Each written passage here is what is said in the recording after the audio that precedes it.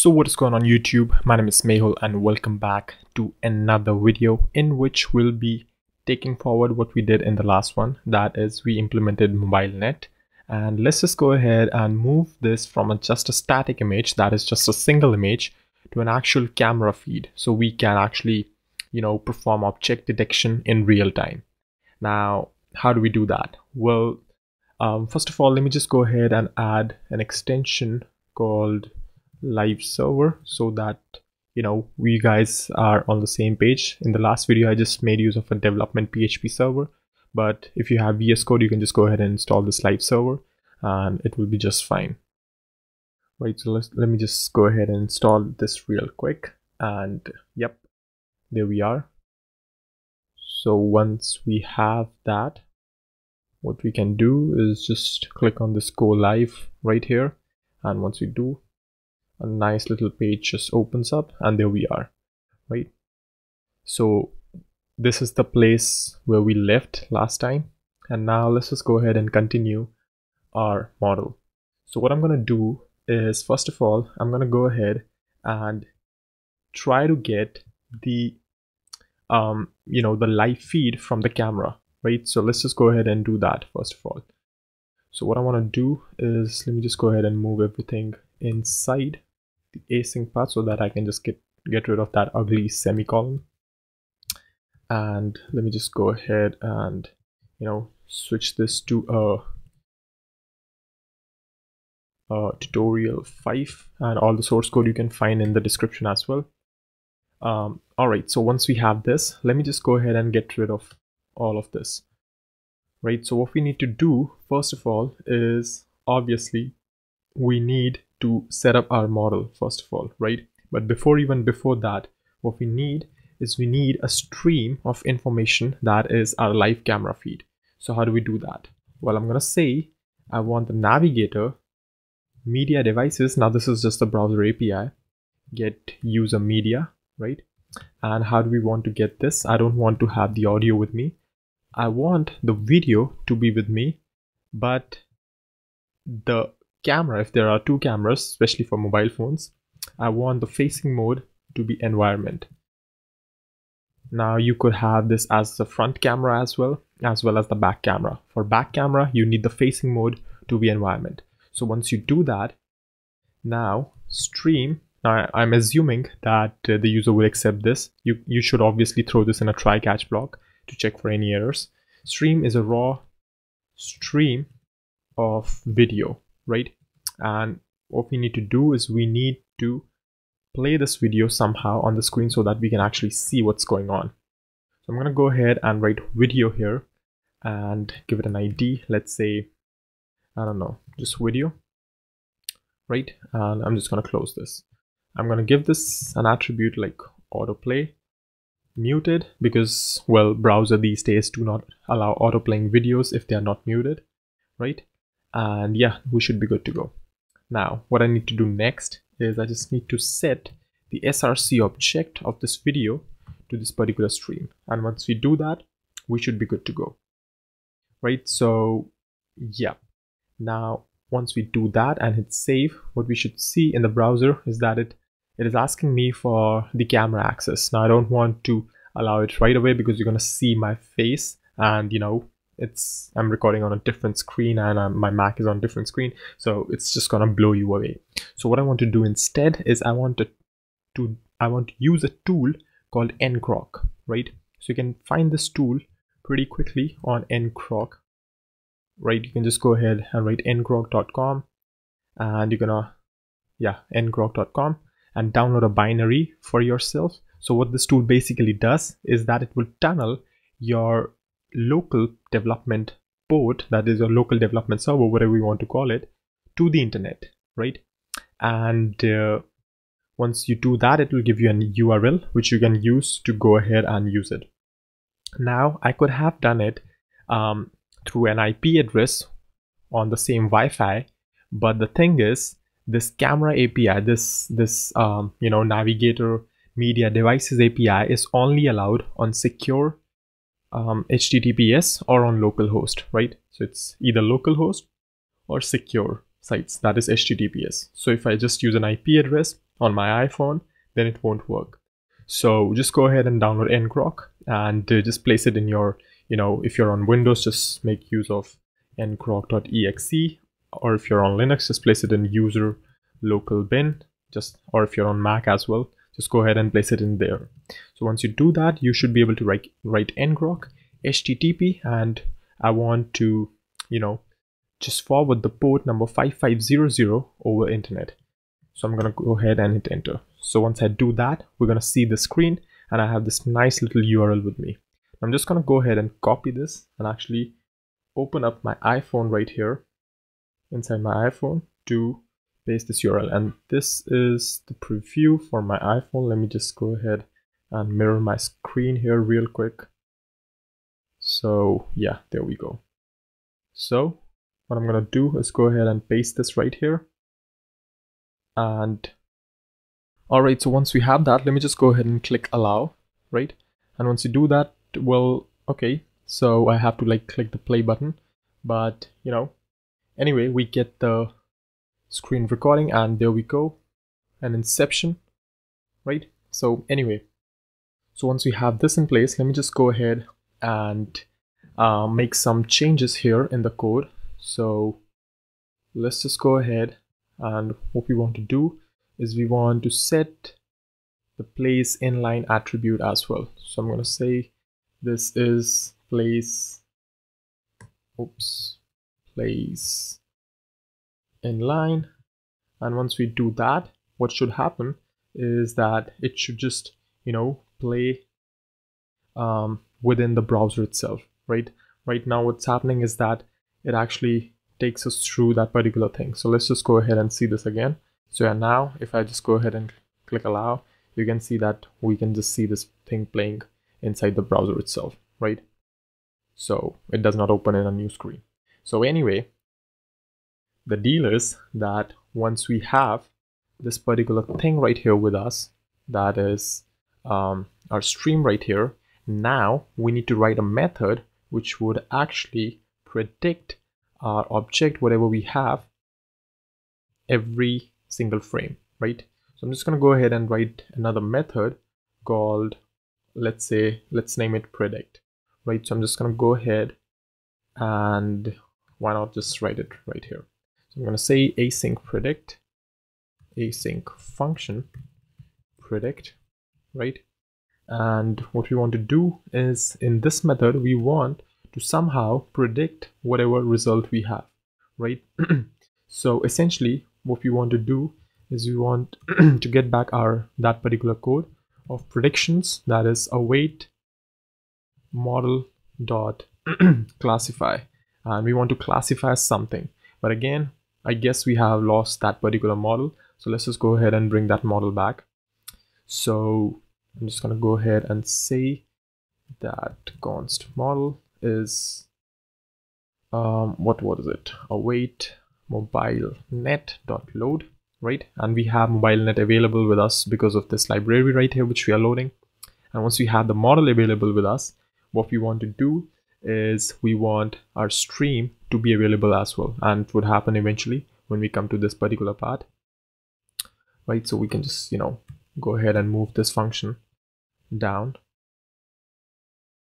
There we go, right? So once we have that, what we need to do next is we actually need this predict method to take out the frame of the video which is playing, right? And how do we do that? Well, we make use of canvas for this. So what I'm going to do is I'm going to go ahead and create a canvas here. Let's say it's canvas only, right? And I don't know, let's just go ahead and pretty much just hide it. I don't know, let's see what happens. So what I want to do is right here, I'm going to get this canvas is document.getElementById. And once we have that canvas, what I'm going to do is I'm going to get the context of that canvas. Get context, get context, and this would be a 2D context, right? And once we have the context, I'm going to draw image. I'm going to say this is the video. This is actually the actual video, and I guess we don't have that video in place with us. So let me just go ahead and move this canvas and context outside the function as well. And I'm just going to go ahead and create the video tag as well. So I'm going to say document.get element by ID video. There we go. Right. And if you're wondering why it worked in the first place without us having to write this line, that is because when you're using ID as an attribute, and this is just a fun fact, which just came to my mind right now.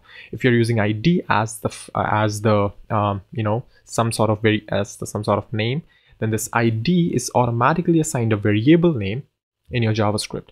So if I have something like div ID something, right? So right here, something is a variable and which is defined, right? And it is defined to this particular div, right? Which is the name of the ID. This is something you should just keep in mind. So that is why it was working, because our variables names and the ID selector matches. So anyway, coming back to machine learning, what we have to do next is, once we have the canvas with us, and let me just go ahead and not really just display null it here, but rather, just give it a width and height so that we can just see on the screen what's happening. Right, so there we are. And once we have this, I want to draw an image with a x coordinate 0, y coordinate 0, and a width and a height of 500. Right, so once we do that, now what we could do is, last time we were giving it an image tag inside the classifier, but what we could do is we could actually give it a canvas element itself. So I'm just going to go ahead and throw in the canvas. So I want this model to classify what's going on with this canvas, and we have already duplicated that particular image from this particular canvas, so we are good to go. Right, so yeah, and finally let's just go ahead and create a div ID status, right? And let's just get that as well. And I'm just going to go ahead and say document.get element by ID status, and I'm just going to go ahead and update it right here.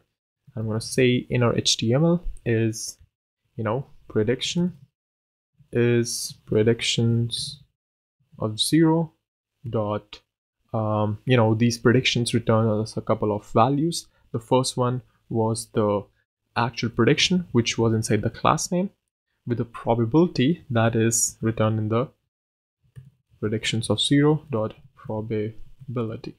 Right, so this is all coming from the last video. So if you haven't watched that, make sure you do.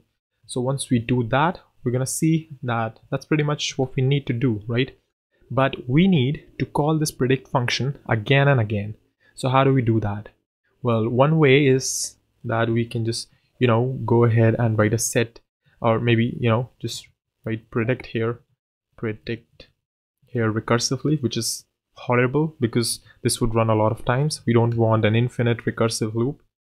Secondly, what we could do is we could throw in a set timeout, maybe, which would, just render it predict. Why is it so hard for VS Code today? Every 16.67 milliseconds, which is roughly like 60 FPS, I guess, right? Or we could make use of the request animation frame API from the browser, which would make sure our animations are running, or basically this loop is running at about 60 frames per second, right? So this is the way we would go about. So once we do that, I'm going to finally call predict right here. All right, so once we have that in place, let's just see if you're missing anything. Okay, so looks good to me. So let's just go ahead and move back to the device, and let me just go ahead and mirror it again. And there we go. So once we have that in place, we are on the site as well. Let me just refresh it right here. And once we do that, we're gonna see that not a lot of stuff is happening here. Okay, let's just go ahead and allow that. Okay, so once we do that, we're gonna see that we are getting two feeds now. You can see the top one is the video feed because it's, more responsive and not stretched, and the bottom one is the the canvas feed, which is this particular feed right here. This particular feed in which we are copying the current frame of the video, right? And we are requesting this at a 60 fps or whatever is possible from request animation frame. And the prediction goes right here with a confidence score of this thing. And I don't know how the heck does it think that this is a cache machine or whatever it is, right? So anyway, let's just go ahead and, take a look at a laptop, right? So you can see that if I do that, I guess it does that. It tells us that it's a laptop computer or whatever it is.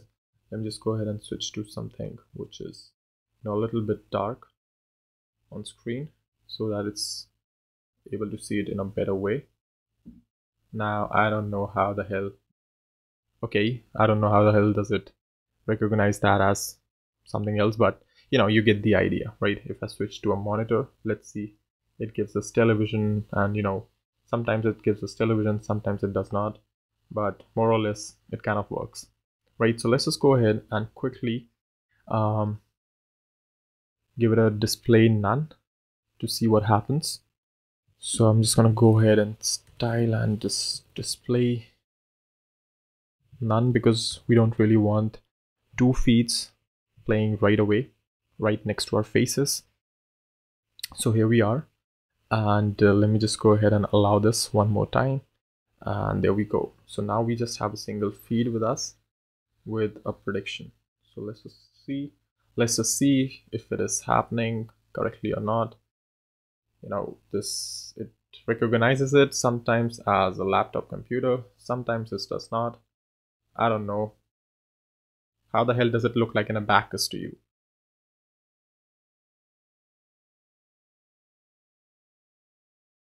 Okay, let's just go ahead and Google for a hard disk, right? So that we can just, give it that and see what happens. So this was the photo I used earlier. Let's see if it still recognizes it as a hard disk or not. So you can see that it does recognize this as a hard disk in the prediction with a pretty high confidence score, right? If we can just scroll it down with that almost 93% confidence score, maybe we can just go ahead and get some cat photos, because why the hell not, right? So let's just go ahead and show it this cat photo. And do you think it's a cat? Okay, it thinks it's a monitor.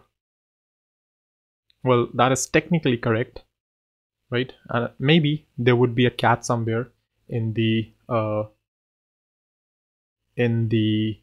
second or third or fourth predictions, which we did not see.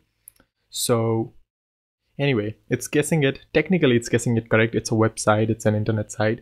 So yeah, maybe you need to just go ahead and look for the third, fourth prediction it's making about the data set, right? So yeah, I mean, that's pretty much it for this video. And we implemented a bunch of stuff in this one using the MediaNet CNN convolutional neural network. And yeah, that's all for this one. If you liked it, don't forget to subscribe, like the video, leave a comment. Thank you for watching, and I'll see you then in the next one.